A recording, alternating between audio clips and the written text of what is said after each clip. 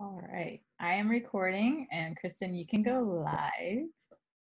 Kristen's at our studio, actually.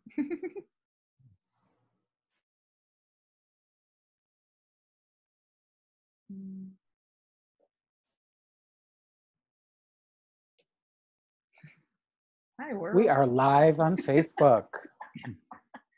Hi, everyone. I'm Adam McKinney. It's a bit of a takeover here today. Caroline has been, as you may know, excuse me, interviewing artists from all over the place. And in our interview, Caroline, I suggested that we have an opportunity to interview you. Mm-hmm. And to kind of share the resource and continue the circle, making sure that that circle is rotating and keeping moving. So, hey everybody on Facebook, my name's Adam McKinney. I'm an artist, an educator, an activist based in Fort Worth, Texas. I'm a professor of dance at Texas Christian University in Fort Worth. Go Frogs, yeah. And Caroline, as you may know, is an alumna. And is that how we first connected, Caroline? Is that how you first learned about me? Yeah, or? Yeah, pretty much, yes. Yeah, great, amazing. So Caroline, I'd like to give you just some time to give a sense of who you are. I actually don't know you that well, and I'd like to learn more about you. Yeah, you're probably the perfect person to interview me because you don't know anything. So that's great. We have a conversation of wherever this may go. So thank you, Adam, for turning the tables on me. I appreciate that and putting me on the spot. I was born in Richmond, Virginia. I remember the cul-de-sac we lived in, and that's about it. We moved down to Gastonia, North Carolina, because my father got a job at the Bridgestone Firestone plant as a environmental engineer and safety. He had a lot of hats, well, safety hats too. In Gastonia, North Carolina, which is it's a mill textile town right outside Charlotte, about like 20-30 minutes down the 85 main highway there. And so I started doing soccer and t-ball and basketball with my two brothers. I have a twin brother and a younger brother who's 2 years younger. And we always liked climbing trees and things like that. So we were outside for hours, like this time right now in the summer, riding bikes, doing all the outdoor things, reading outside, teaching myself how to do a cartwheel on the lawn, things, just tons of that. Because back then we had like maybe 8 channels on TV and like the antenna on the roof that went and a dial. So there really wasn't much to see. And we never got cable until, I think my parents got cable when we left the house, like for college. But we weren't really missing anything, to be honest. So I think around the age of 7, I started taking piano lessons, something different. And my dad also plays the piano. So he tried to teach me that plus French plus Arabic. My father's he was born in Cairo, Egypt. And he graduated. He took the test to go to college at the age of 16. Back then, you just needed to take a test. You didn't need to graduate from high school. So he never graduated from high school, actually, technically. He just went on to college, took the test and went in. So he graduated from the University of Cairo and then came over to the States with technically on a refugee visa, actually, between different persecutions of Christians and Muslims at the time, was having issues in Egypt. Still having issues, of course, but got to Richmond, Virginia, went to Virginia Commonwealth University, VCU, and got a master's degree, and then met my mom at a Catholic ice cream social. And so he tried to teach me French and Arabic growing up and the piano. And I eventually kind of wanted my own teacher because he's a good teacher, but really, really hard worker. And I sometimes wanted to go outside and play a lot, like climb those trees. And so I got another teacher, learned the piano, did competitions and things like that, very minor things, nothing crazy. And then got to dancing around the age of 8, I believe. My dad just asked me one day, do you want to try a dance class? And I said, sure. So I took a ballet and tap combo class for like 90 minutes, maybe it was. Loved it. And it was from Gaston Dance Theater. Pat Wall started this beautiful school and like pre-professional company that's concert based out in this little mill town of Gastonia. And I was just so lucky to have had her. And she, they did full-length ballets and also repertory concerts. The company I was a part of when I got to be 16 and stuff like that. So I saw my first ballet that I saw was Graduation Ball. And I don't know if anybody quite I don't know the choreographer, but I remember it's a comedic ballet. And there was just, the premise is like, it's like a finishing school, and these girls, it's like a prom, way back when prom, and these girls meet these guys and they cut up just like teenagers do. And it was just very funny, and it was ballet. And I was like, what is this thing? I love it. I made my dad take me twice. So I saw it twice at Gaston College. And then I was hooked. I wanted to be on the stage. I wanted to make people feel happy and relaxed, and just uplift people's days and nights and whatever part of time day was. But so ballet and tap went into more ballet. It was more a ballet school, but my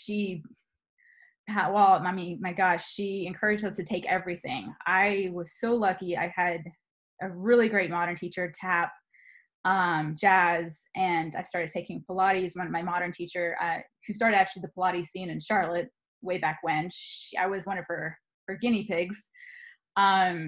She said something to the effect that probably like, and Pat Wall said too, like, if you want to keep dancing till you're like my age, and I'm like, I don't know how old it is, but I know it's older than me, Pilates is a good idea to start training in. I was like, okay.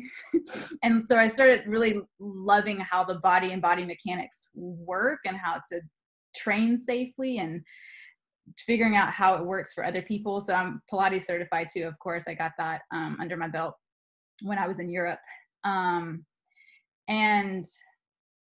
I had classes she brought in Cleo Parker Robinson to do shows. So she presented these amazing people in little Gaston College. Like, I mean, it's mind blowing now as a presenter, like what she did for this small town and of Gastonia. And so there's Cleo came, Chuck Davis came many times down the road. We had flamenco teachers. So whoever we didn't really have in the little town of Gastonia or could get from Charlotte, she would bring people in from North Carolina School of the Arts as well. For master classes, and we just encouraged us to take everything and anything and try everything. And so that has really stuck with me. And also just the openness that I had, I think also growing up, my father from Egypt, my mom being American, beautiful mutt that she is, and just very accepting of cultures. My uncle, who's my mom's sister, married an Italian. So there's just lots of multicultural kind of different ethnicities in my family, and just always being open, trying from different foods to different music, different forms of communication, things like that, languages. I can't speak fluently because I know a little bit of everything, but that as well, how to communicate. So I went many summers to North Carolina School of the Arts, I think 3 total in my teens, and then 1 in college. And while I was at School of the Arts, I had a friend, it was all for ballet, because at that time I was just like, it's ballet, it's just like, that's the biggest thing, because that's just kind of what I knew. I love contemporary and I did it well, and other people saw me shining in it, but it was just so, it's everybody says, it's just so ballet heavy at first. That's changing. so I had a good friend of mine, she, who grew up dancing with me. She was taking modern. She got in from contemporary there. And so I was hearing her experiences in the contemporary program side, and she had this teacher, Mr. Chang. He was there that summer teaching, and she loved him. She was like, he teaches ballet like I have never, ever experienced. And she's super tall, very muscular, insanely strong. And I was like, oh my gosh, if Katie says this is, I got to go check out who this teacher is. So I watched from the doorway a few times, like where I could, and just to see Mr. Chang teach. And I wanted to be in there. So that stuck with me when I was looking for colleges, and knew that he was at TCU. And so TCU was on my list, Texas Christian. NYU was on my list because it's New York. Utah University was on my list. I also applied to Carolina, NC State. I feel like I definitely looked at some others, but I think I got down to those 5. And my parents were like, no, New York, it's just too much for us right now. And I'd been going away for many summers. I also went to Nutmeg Ballet, where I got really great Russian true Vaganova training, which was insanely great, and met some good friends who I still know now. Same with Virginia School for the Arts. I was lucky to go there one summer and meet other really great people too.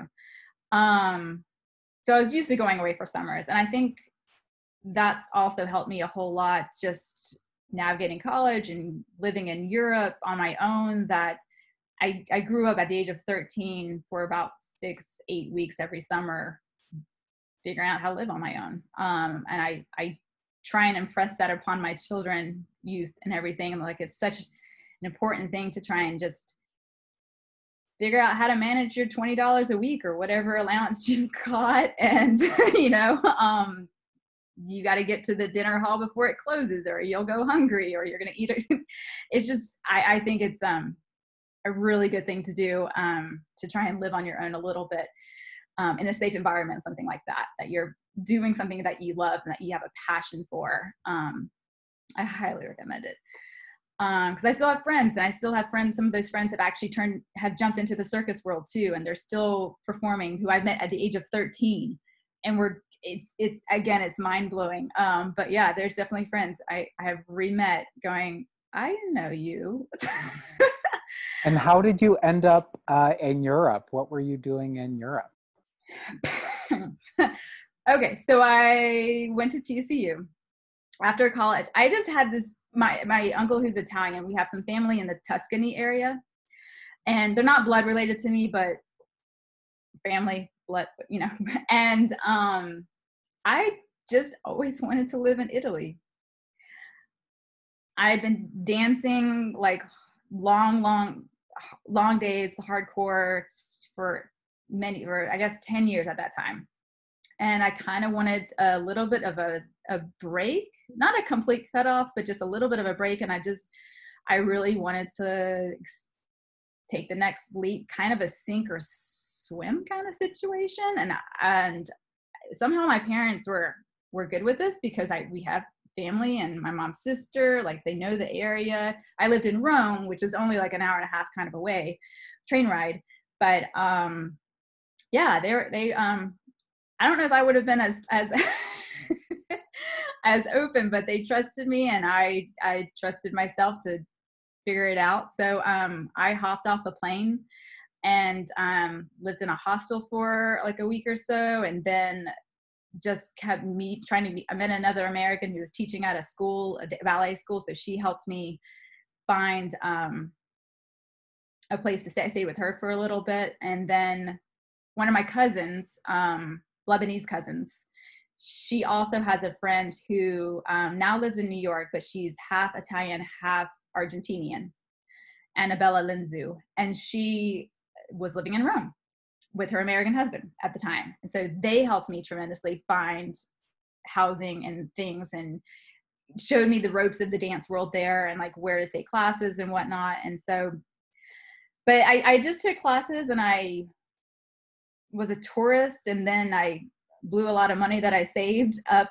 to go. And I kind of got a job being a tour guide for English speakers. So I love history, and I love it when it comes more to life. So I was like your walking historian of the Roman fountains was my tour. That's the one I was assigned to. So at night around like 7 this time, we would start at Piazza Navona and wind our way around and end up at the overlooking the Forum for the spectacular night view. So I loved that job. It was so great to meet people from around the world, and people would take our American tours English because we had not an accent. So I met people from Japan, people from everywhere. It was so great to spend a couple hours and talking about something I love.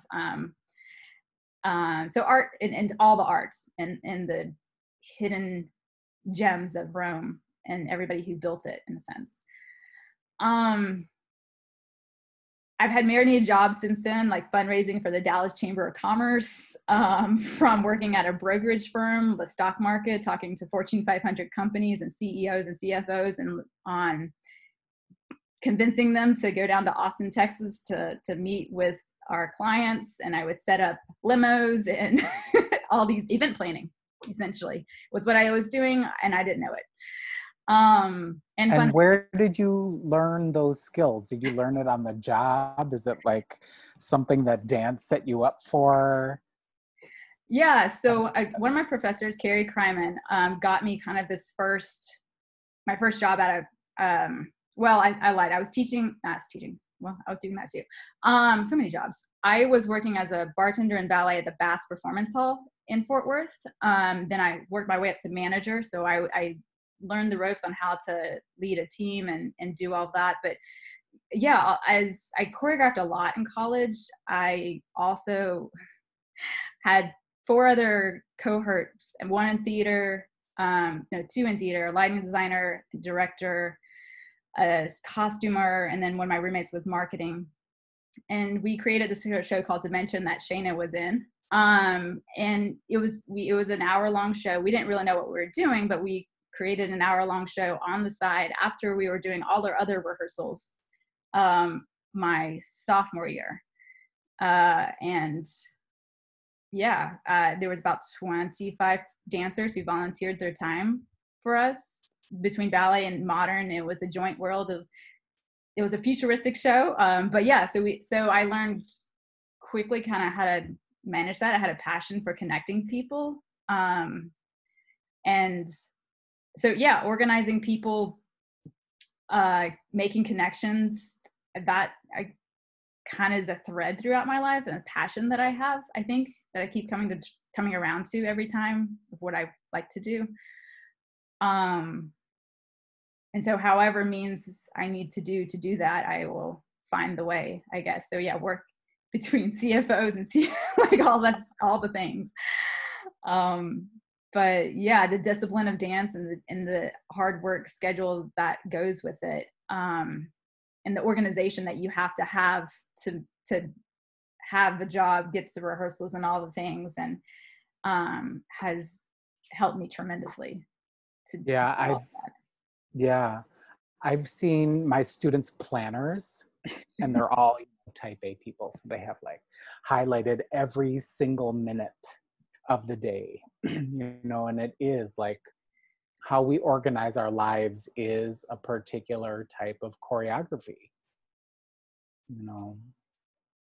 and I love the way that dance, is the mode through which we engage the world, and so why should it look any different? So you went to Europe, you went to TCU, you graduated from TCU, you went to Europe. What then happened?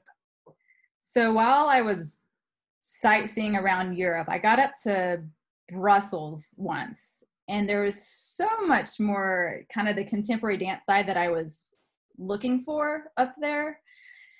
So I came back for one of our TCU dance weddings, dancers got wedding. And then I got a grant to go back to Brussels. So my first grant I got around the age of 23, I think it was, minus college grants, but this one I had to actually write and turn it into an arts council thing, to go back to Brussels to take workshops. So I moved to Brussels in January. Don't do that. Don't move to Brussels in January. It was real cold, but I managed to, I found a place to live in this house and things like this, and met some really great people through the dance world again. And I started to meet people there from, so there's an audition. Nancy Carter's coming in from TCU soon, actually. There was an audition for a school, Salzburg Experimental Academy of Dance in Austria, at one of the dance places that I would take classes. And I'm like, and they had a postgraduate program for choreography. It's just 1 year program. And I looked it up online. I saw like all these amazing international teachers and guests would come there. And the price was just pennies in comparison to what colleges here, and of course our private school expenses were. And so I was like, I'm just gonna audition for this and see what happens, and then ask my parents. So at the audition, Nancy Carter knew at this time, she was our secretary at TCU that I stayed in contact and still stay in contact with. She kept emailing me and saying, there's someone in Europe you've got to meet, this Libby Farr. And I'm like, okay, she's somewhere in Germany. Like, where am I going to find this person?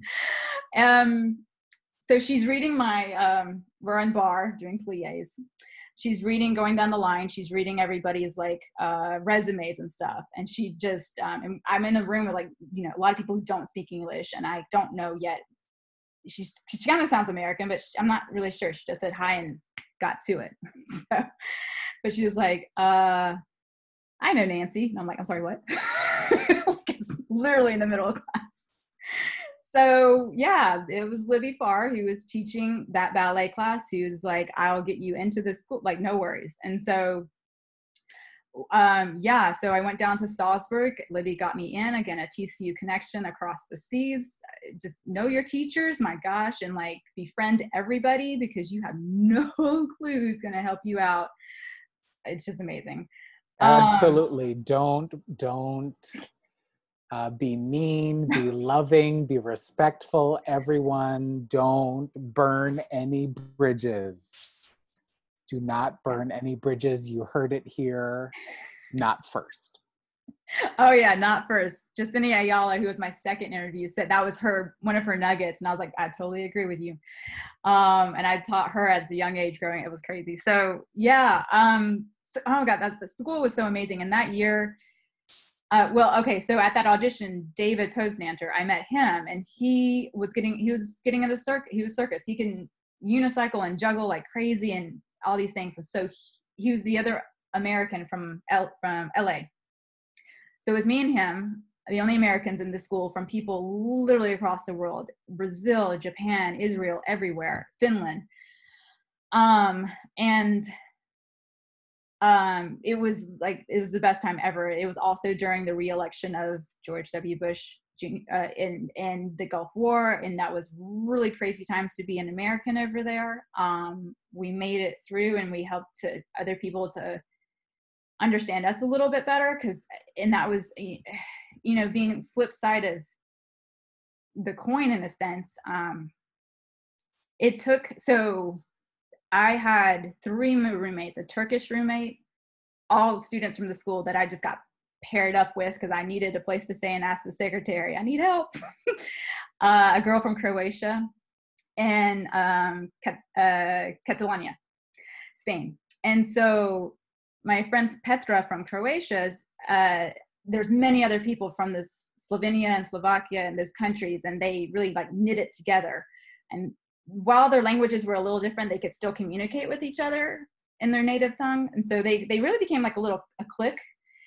And I'm coming in not knowing anybody, and like kind of as a senior.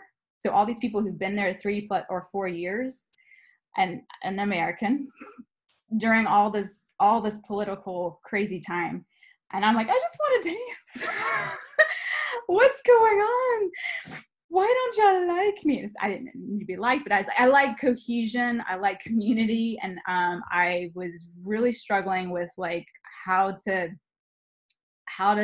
find that. And David was too, but he was starting off just as a first year. And so he was going to be there for 4 years. He had time. I had no time. And I had to like choreograph and use these dancers, and they had to trust me somehow. And they couldn't get, some of them they just couldn't get past that I was an American. And that was real rough. But so my roommate Petra, who was Croatian, she was helping. She's like, Caroline's cool, y'all, like calm down, like just let her in. But between that, what happened to Yugoslavia and everything, and everybody, and there's many other things with Lebanon and my family, because I went to Lebanon to visit, that y'all, there's just stigmas about Americans in the world that if you don't travel, you don't know what that is. And I beg of you to travel to experience what it's like and what other people really think of our country. And it's good and bad. Especially right now. Yeah, being over there right now, I wouldn't even I don't know. It was rough enough to be there when Bush was president. I can't imagine. But so one of the girls from Slovenia, Kaya, this was before like it was the rad thing to like shave your head here and like dye this, and like she was real intimidating, like big girl, like intimidating. I got homesick and I called my mom. I was like, how do you make your banana bread? I want to know how to make your banana bread. So I made banana bread. And you know how banana bread, it like smells up the whole house. She walks into our apartment with Petra, and she's like, who's making banana bread? I'm like, me? Like, don't hurt me. She was like, that's my mama's recipe. I was like, it's my mama too. So then we bonded over rap music and hip hop music. I kid you not. Like, we had the exact same taste of like and how they had that in Slovenia, I don't know, but it's wild. Like, we had the exact same playlist back then, like CDs. So yeah, then we became best buds and contact improv with eyes closed. She would throw me all around and full trust. It was just amazing. But it took banana bread and and hip hop music to break that ice. And yeah, you just never know. But I would say just keep trying. I don't like conflict. I know conflict is necessary for growth. Totally know that. But I love community and trying to make that happen as much as possible, in the tying thread behind all that, and bringing people together. Yeah. Yeah, it sounds like a theme that is so important right now. I mean, when you interviewed me a couple weeks ago, we were just learning about Ahmaud Arbery in Georgia. And now, of course, we are learning and gaining more information about George Floyd's awful experience. I think that it's important to mention where we are. And, you know, just like personally as an activist, I'm interested in using my creative genius as an artist to identify potential solutions to issues and problems. And it sounds like you used, and I want to put it like as a bumper sticker, like banana bread and hip hop music as a way to connect cross generationally, right? Because you're older than this person. Yeah. As well as ethnically, certainly when we look at histories of Yugoslavia and Serbia and Egypt and Lebanon, that music and food are, or could be, ways of connecting in ways that could be revolutionary. And it sounds like it was in your experience at that time. Yeah, it completely was. And I mean, there's the thing about breaking bread with somebody. There's the having shared experience. I mean, having a meal with someone is a shared experience. And art and everything, performance art or listening to music, however you want it, or making a piece of artwork together, that's a shared experience that connects you more than anything else. And there's science behind all of that. That I love that there's science that's proven that psychologically, even in your brain. And I think there's even some study that they did, and I would have to look it up for you to quote it, but they monitor people's heart rates and beats in a theater setting, and you might know this, Adam. And people sync up. Yeah. Oh my God, people sync up when you're watching a live performance.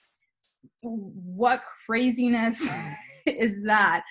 That whoever's in the audience, doesn't matter what color you are, what gender you are, what your ethnic background or socioeconomic, you're gonna sync and become one for the amount of time that you're watching this. And I think that's just the most beautiful, sublime, close to sublimeness that we could kind of get on this earth, as my personal opinion.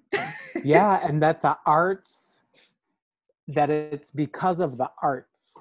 Like they're not watching a football game. No. I'm the son of a football player, you know, no tea, no shade on football. But it's not a sporting event. Right. Right? It's not a birthday party. It's not even church. It's not synagogue. Right? It's not going to a mosque. It is the arts that seem to bring people together literally, like on a physiological level, that our cells are uniting and commingling and doing this with each other as we have this artistic experience. And you know, as we think about this current moment, certainly with COVID-19, and I'd love to hear more about your current work and how you got into circus and how you're having to shift because of COVID-19, and particularly around racism. Like, how can the arts be the conduit for connection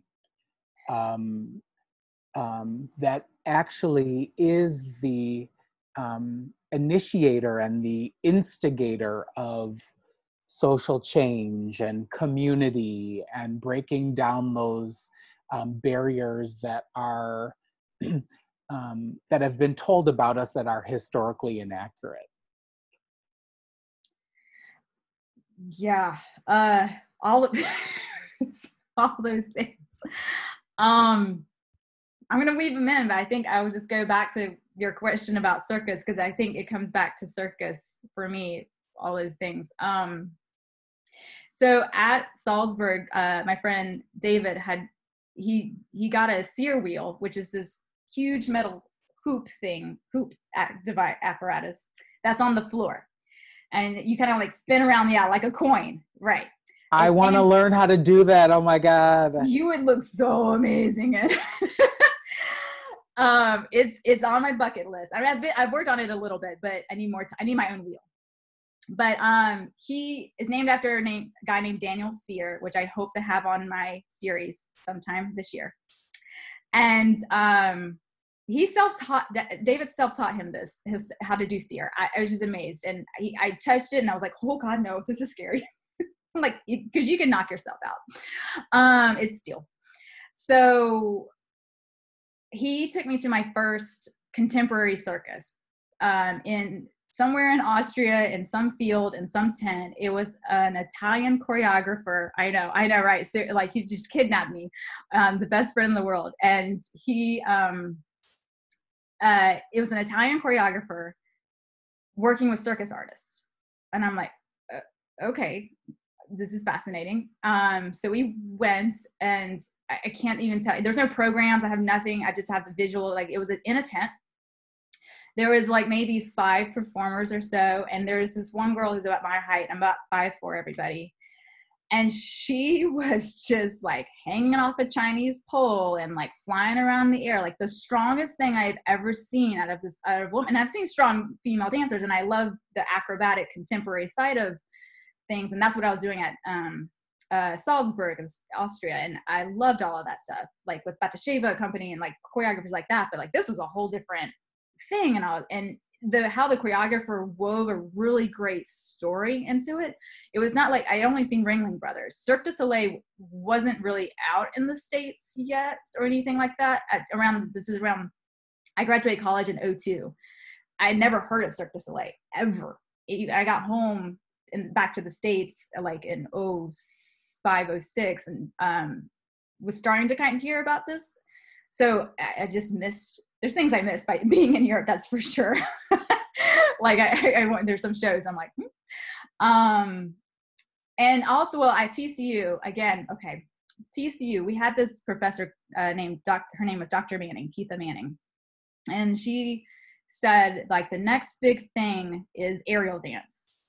This is in like 2001 too, like I said. And I'm like, what's aerial dance? Aerial? She's like, just go to the show. So I drove myself to Dallas, Texas all the time. I would go to Titus and see shows.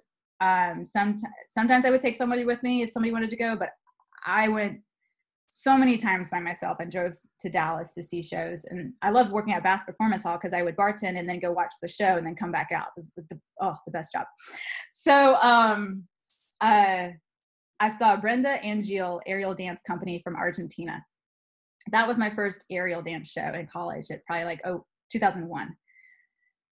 They were doing Argentine tango with bungees and harness in the air. And I was like, actually, no, it was probably 99 because I wanted to put it in the show I mentioned. And I came back, I was like, how can we rig in that little theater that university theater on campus? Because that's where our show, they're like, no, that's not happening. I was like, what? Okay, all right, I'll figure it out another point in my life. Just like filed it back there. And then I saw the circus show in Salzburg, Austria, and I wanted to start flying at Salzburg. And they're like, no. We're like, okay. So and then I got back to Charlotte. I started the Charlotte Dance Festival because there wasn't anything happening like that in Charlotte. And so I wanted to have a platform for choreographers to come in to share and share works. And then I had a good friend, Juliana Hane, who's back in the area now. She helped me start the festival, and she was getting into aerial dance. So we started working together at a rock climbing gym here called Inner Peaks, and on harness work.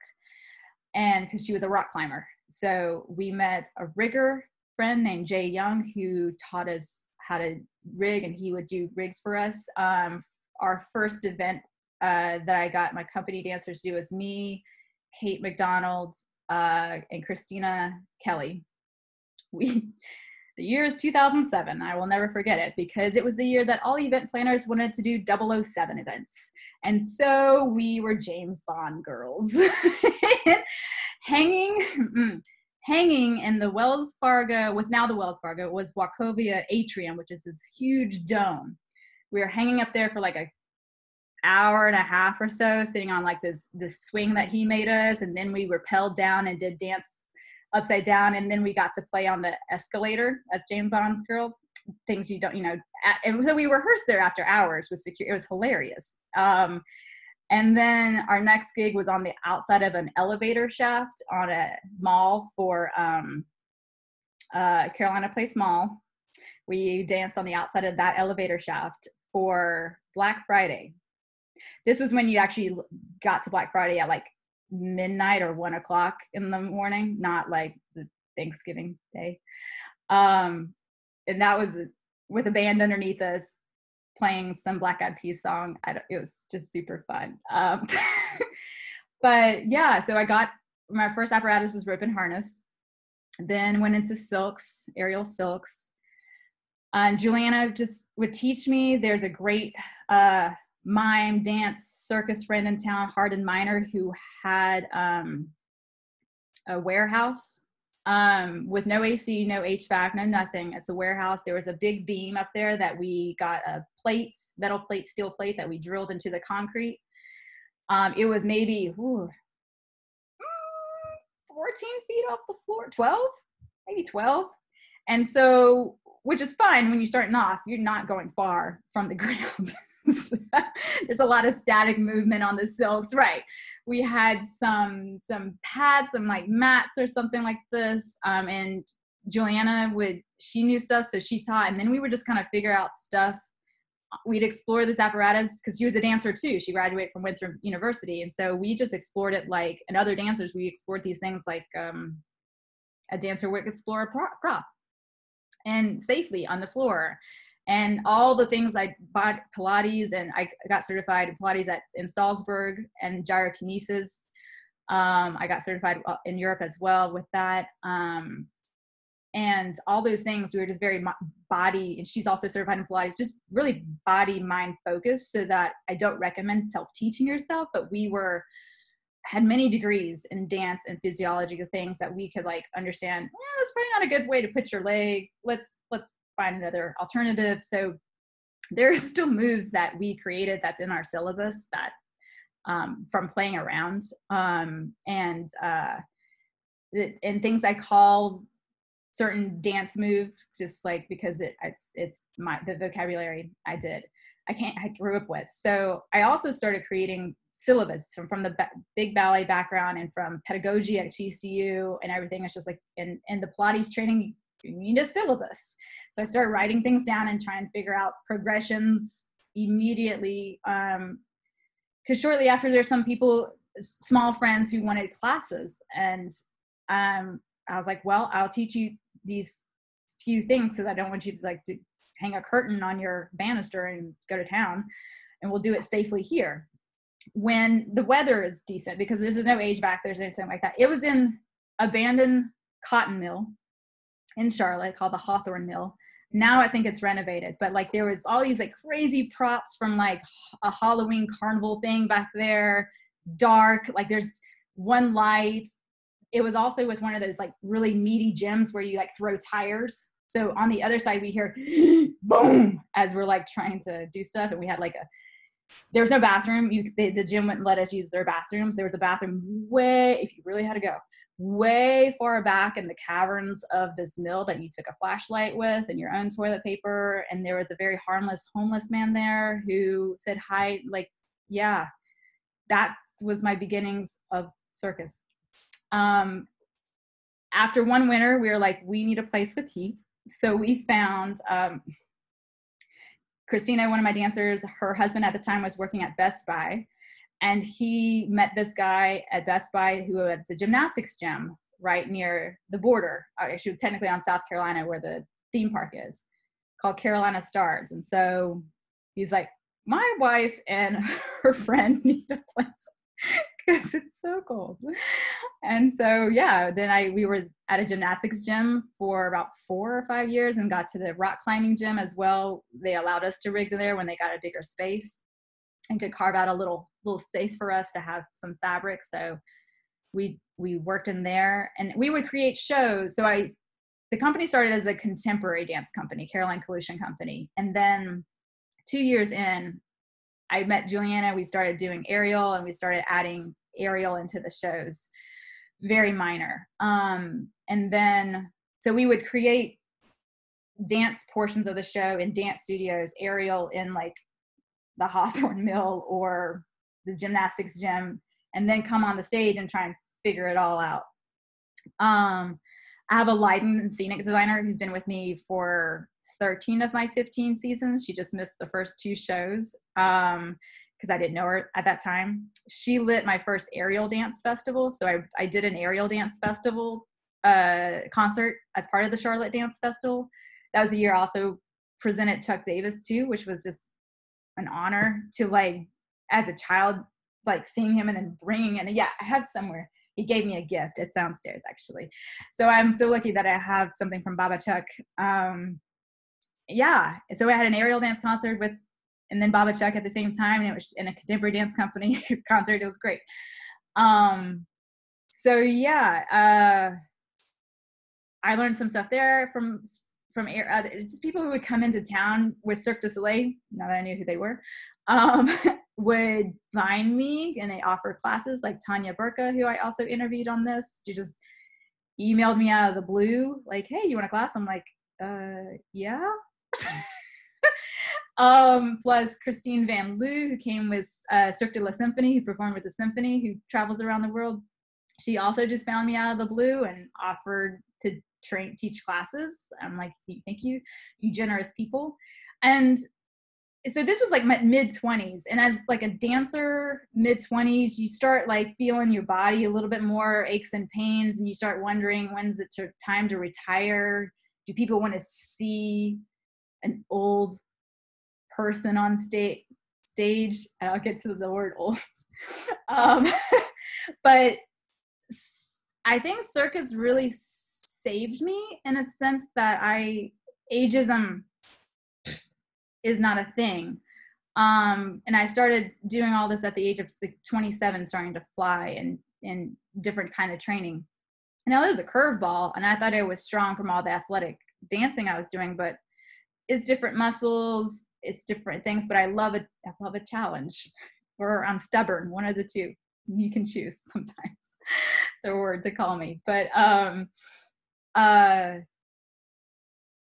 the community behind circus too, the insane acceptance and how you train and how you really cheer each other on, that is lacking a lot in the dance world. It's better in the contemporary world, but not to the degree that circus is. And so that's something, and I love my childhood. I love going to Gaston Dance Theater and TCU, but it's still like hard mentally on you sometimes. And it's gotten a hell of a lot better with mental health for artists and dancers. And because you're in front of a mirror a whole lot, you're looking at the clay that you have to sculpt as a performer and find a way to be good with that, be okay with what it is that you have, and that's in what you have and not somebody else doesn't have. And you're trying to figure out what healthy competition is versus bad competition in your mind.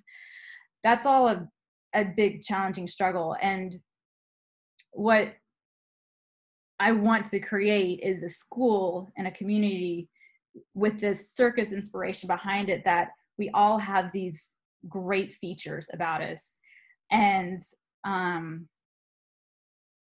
sharing those is just will help you grow as a person. You're not going to be able to lift your leg like somebody else over there, but you're going to lift it in a different way that person can't. And to help train young dancers with that mentality is kind of a vocation that I'm still working on with all of my teachers and myself on how to do that. But I hope it can keep people dancing longer, and that they don't feel like it was a childhood hobby that they have to stop. And, I see that so sad in adults who come back to us like, oh, I danced growing up and I'm so glad this is here. And I'm like, oh, don't stop. Don't stop. But it's a culture change that's going to take some time. Right. Yeah. As you know, I've worked with Amy Christian over at Wiseville, New Mexico. Yeah. And I so appreciate the culture of circus, and certainly the social justice nature of circus that we're finding more and more made visible. So I've always been interested in circus, and I've done a little bit with Frida Austin. Do you know Frida Austin here in Fort Worth, Texas? Yeah. Yes. She's the bomb. Yes. I took my first aerial class with her. I was like, oh yeah, I'll be back. And I was like, oh my God, I'm so sore. I don't think I'm going to come back. But if do you hold like summer training for adults? Can I come down to Charlotte and come study with you for a couple weeks? Oh my God, yes. I'm really interested in circus. Yeah. Yes, yeah, we totally do, from ages 6, 6 if we know you because of COVID right now, but Yeah, 'cause you gotta keep that kind of mask on. totally. To our oldest adult right now, I think is 62. So Wow. every age in between, yeah, Cool. come on up. Great. And what's your website again? It's Charlotte Cirque and Dance Center, cltcirquedancecenter.org. Amazing. I'm totally going to check it out. Yes, please. I'm so inspired by your leadership and your vision for circus arts and dance. So I'm going to speak as my younger self, let's say as my 19-year-old self. Yeah. And I hear this from my current students, like, I really want to do this thing. What do I do? How do I start? I have a vision for my leadership in this field, but I want to go to New York, but I don't know where to go. What would you share to young people who are on the brink of their leadership in the field and their careers, and or what would you share to your younger self that you think your younger self should know? I'm going to take a note from Remy last couple of weeks ago. She was a young dancer who dances with AVT now, and do your homework, do your research. I could have done a little bit more research when I was trying to go to Europe, but the internet was still kind of new at that time. It was really rough to get. Now there's no excuse. There's either you've got so much information at your fingertips to do great research and research online, but also research talking to people like I did with my friend Katie to find out Mr. Chang to take me to there, and keep talking to Nancy Carter, who got me to Libby, got me to Salzburg. Like, talk to people, find out I still do it. I was doing it today, talking to people like, who do you know? How I want to do this. Help me figure out who's the best person to get me to do that. I still do it. But yeah, I've learned other people are glad to help you out, to make connections, to get things going, not just for you, but for the community, your project that you're wanting to do. But yeah, do your research, talk to people as part of your research, like what do they recommend and their experiences, find out what they went through. And it could be like, well, I don't want to make that mistake. They're going to tell you that, or, or that's a good idea. I'll look into that too. Good and bad, but take it all in. Yeah. What's the hardest thing that you've ever done in the air? Ooh. Hardest thing I've ever done in the air.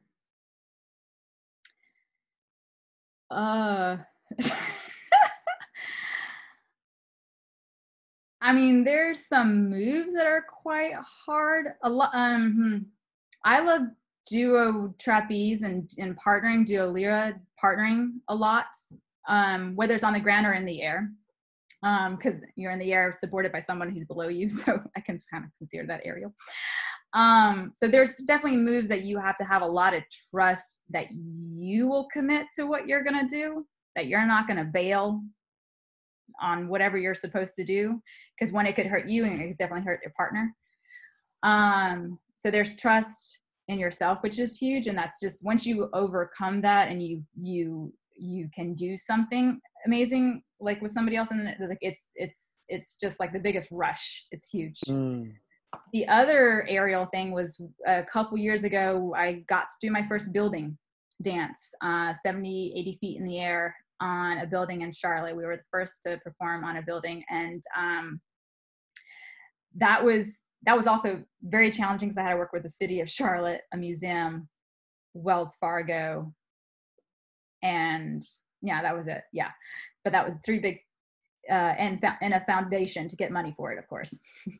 Because it was free for the public to see. But yeah, dancing 70, 80 feet in the air on a surface that we can't rehearse on necessarily in our studio. We don't have enough ceiling height and a beam that's close enough to a wall to really get the sensations that you would have with so much rope. Yeah, so we did the very best we can. We got a good teacher to show us as much ropes to say tricks, and then got on the building and used all our dance skills that we have to, like, again, explore this new apparatus in a different, it was the one I started with, so I really loved going back to it, and exploring it in a different way.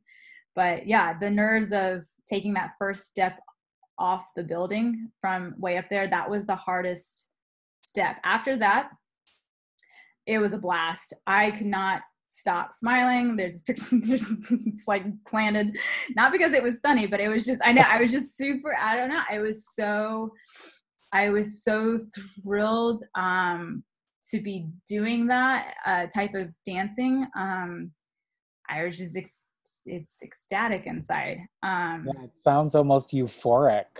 It was, yeah, it was super fun.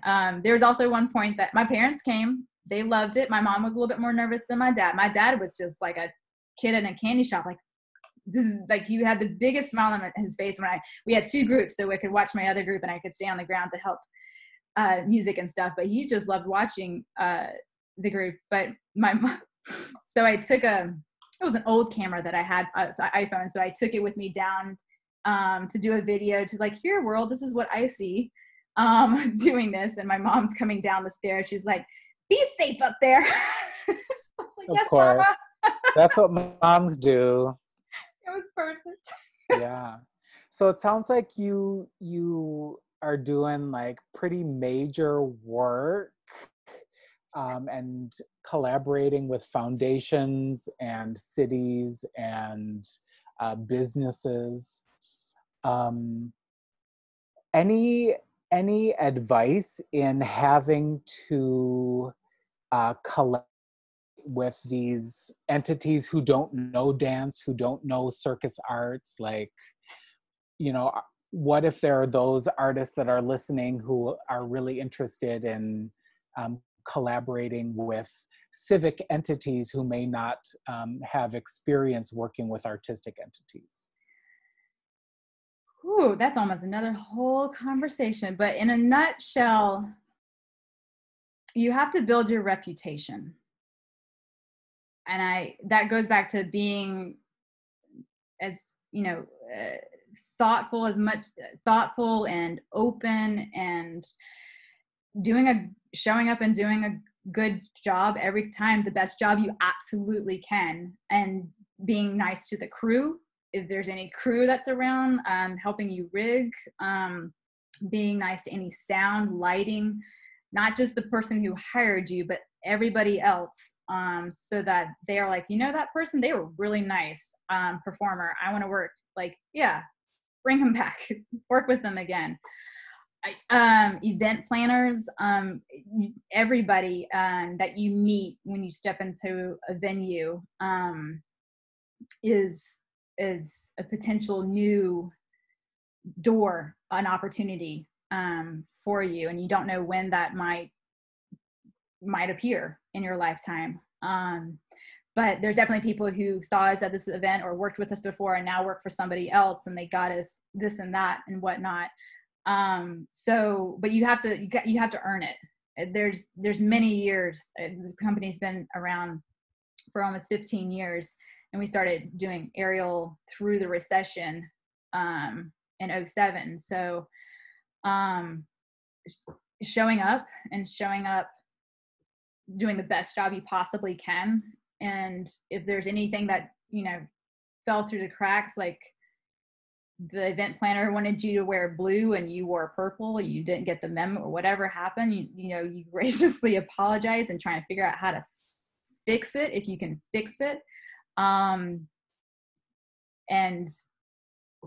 show up and keep knocking on doors. There's more doors are going to shut and say no than doors that open. I don't know what the percentage is, especially right now. I told my husband today, I was like, I'm just throwing a lot of things out there and seeing what will stick with different partners here and there, because everybody's in a different place right now as far as their comfort level for doing things and financial level, not just like health level, but financial level, and audience and all these things. So it's building for the future, future partnerships of what that might look like. But yeah. It sounds like you have to throw out like lots of darts and hope that one of them hits a target. But if you don't throw out the darts, then nothing's gonna hit, that's for sure. Yeah. There's some saying like that too. Yeah, if you don't even try, like, you're definitely not gonna get the job. So yeah, you've got to throw it out there, and throw it out there in the most respectful way possible. And there's art, there's art within event planning, and there's gigs and type of art that we won't do. So I'm selective on that, just because I want to. Right, like you can say no too. Yes, like, yeah, okay, yes. Learn to say no, like doing things for exposure, and it sets you at the bottom of the barrel. And it also pulls down everybody else who's trying to do that. So if you go do a gig for like $50, whatever kind of artwork it is, and you're there for 4 hours, and you have a college degrees and for all these things, and you're also setting that bar super low for anybody else, and trying to raise that bar is really hard for everybody else. Luckily in Charlotte, me and other event artists here, we have come to an agreement. There's a minimum and we won't undercut each other. And I'm so grateful for the other artists here in Charlotte who won't do that for corporate events. We have to worry sometimes about outside artists, that they'll go find somebody else. But like, yeah, there's right. Like if you don't think you have value, then other people won't think you have value. Yeah. Yeah. So, yeah, and that's hard to learn as an artist. It's a kind of a psychological thing that you have to figure out, that you are worth something, and that something is not pennies. Like, you think about some workshop I did it was like writing for grants, I think it was, to try and figure out your budget. And they are telling us artists like to always think about how many years have you been training for this. It's not like 4, like how some people go to a college and they get a business degree and they've been training for it for 4 years. No, you've been doing this since you were 8. So I've been doing this art form. I've been training for all of this for decades. I'm 40 now, 32 years. And that's worth a whole, like that's a lot. You've got. How many tondus do you think you've done? No, I didn't. Oh my God, I don't even know. $1 a tondu. Right. And then there's within reason, of course, what people can afford. But yeah, totally. But right, I mean, you have to think about how long you've been doing it, what your skill set are, and all these things to try and find. But you are worth. You're worth the money. Don't undercut yourself ever, because it's going to be hard to come back, or not be able to come back up from that level. Right. Once sounds like a nugget. Just gonna grab the nugget. Grab that nugget. Right here. I know that Rebecca's here and Shayna's here and Kristen is here. Want to give them an opportunity to voice themselves as they like. There's the chat here. You can also unmute and start your video. I'm thinking about Elizabeth Streb's work too, Caroline, as you're mentioning the dance on the building. Yep. Just a shout out to Elizabeth Streb. Hey, Shayna. Yeah. I saw Elizabeth Streb. So I would volunteer at Joyce Theater anytime I went to New York to see things for free. Love it. And I stood next to her mama during the show, and she was like, "That's my girl." I was like, "Oh, yes, ma'am." I love that. I love that. There might be things on Facebook too. I don't know. there might, if anybody's on Facebook watching, you have questions, throw them in a chat over there, and maybe Kristen will, I don't know how that works. Cool. Kristen is amazing. She'll figure it out. Yeah. Well, Hey, Caroline, I definitely have a question for you. Okay. You know, since I've known you, I feel like you have constantly been pushing towards the next project. And you always go about it in the best way possible. Starting when I met you in college, you were always making amazing friends and setting everything up, and like you said, doing your research and just being so purposeful in all of your next steps.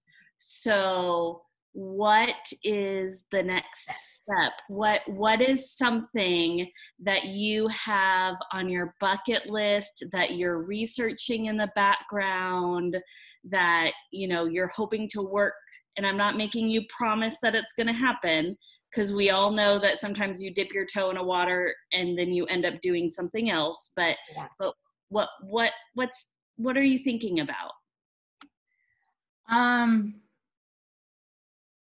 So I've been working on this show, The Nightingale, and we did a version of it years ago with youth, but there's another version of it, which kind of actually, when I thought about it the other day, is echoing dimensions, which is because The Nightingale is artificial versus authentic. And we want to take it into like a virtual realm, which is what Dimension was. So it's really ironic that I'm kind of going full circle back to the first full-length show I ever created.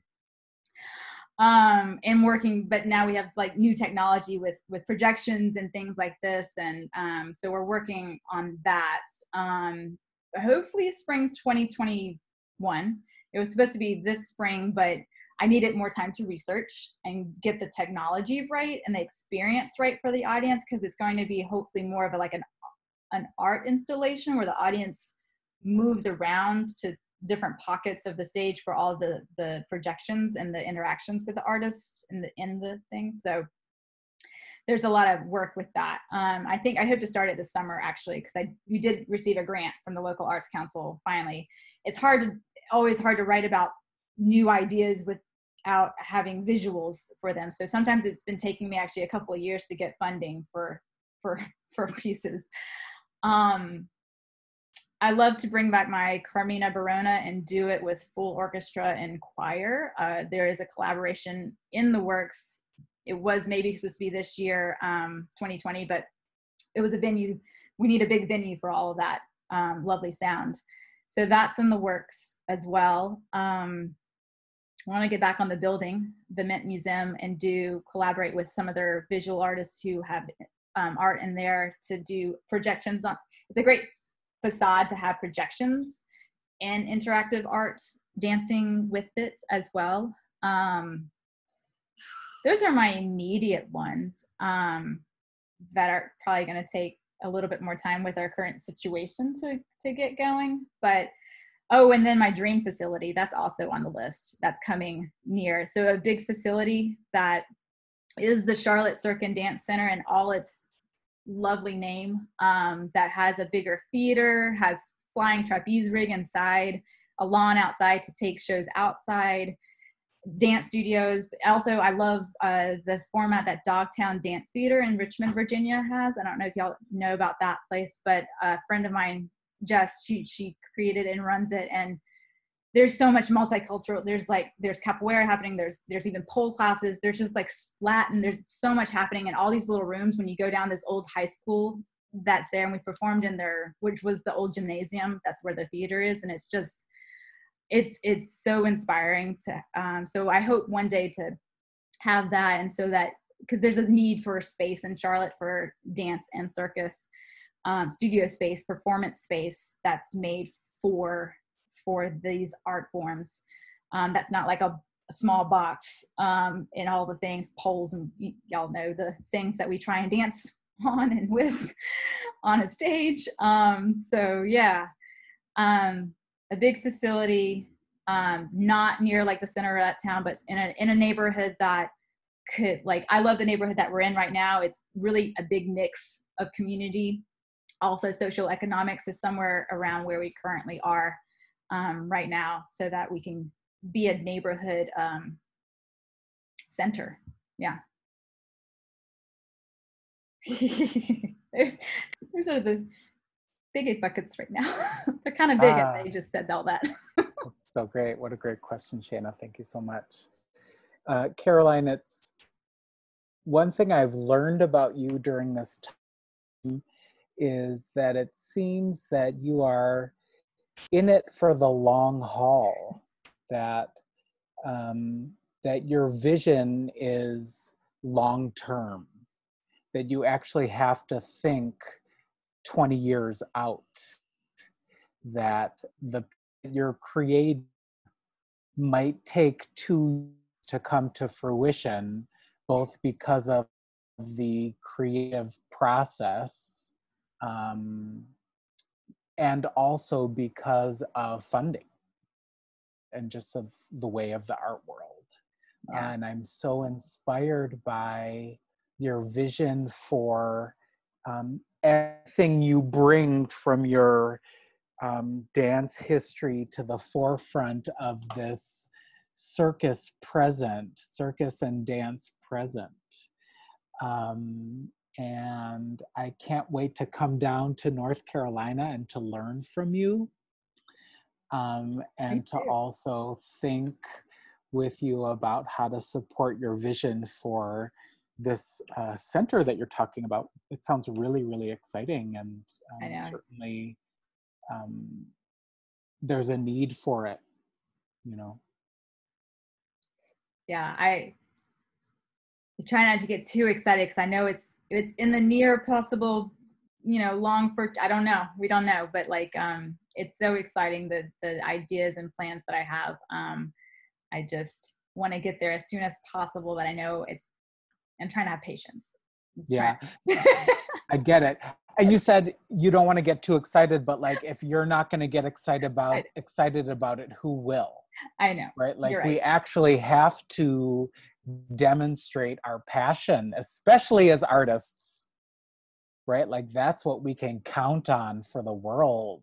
Like we get to enrich and invite a sense of hopefulness and excitement around what it means to be alive. And I think that that is the essence of what we do as artists and what art can offer the world, especially right now, you know.